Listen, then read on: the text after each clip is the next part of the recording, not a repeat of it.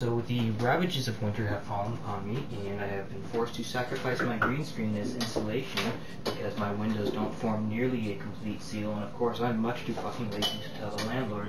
So now my green screen is up on the wall, and it's hardly a usable height at all unless I want to stand on my fucking bed, and that's stupid. So lo and behold, come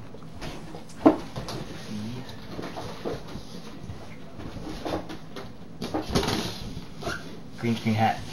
I think it's the greatest thing I've ever done. Of course, you do have a guitar string digging into your head, and that's not too comfortable, so you might want to have some protective headgear to go along with it. But that's fine. You can just sell that as an accessory, and I think that'll really be a hit. You can have it custom made any color you want. Special green screen headgear, and of course, got a really bright light shining in my face, so you know, protective eyewear also might come in handy here. But as you can see, I don't even need my Pro green screen that I purchased at IKEA for $10 because I don't have that kind of money anymore. That's ridiculous. So I just, took some cardboard and some paint, and hopefully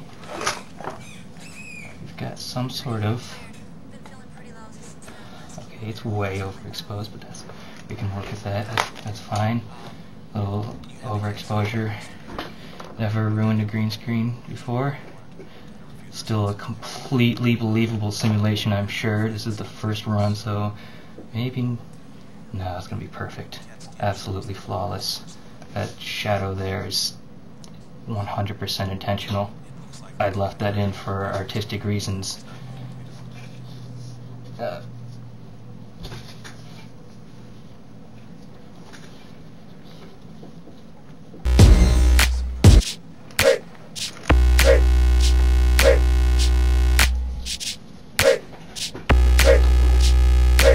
Green screen hat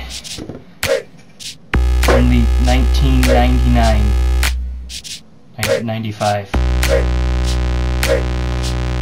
There's only one, so order fast.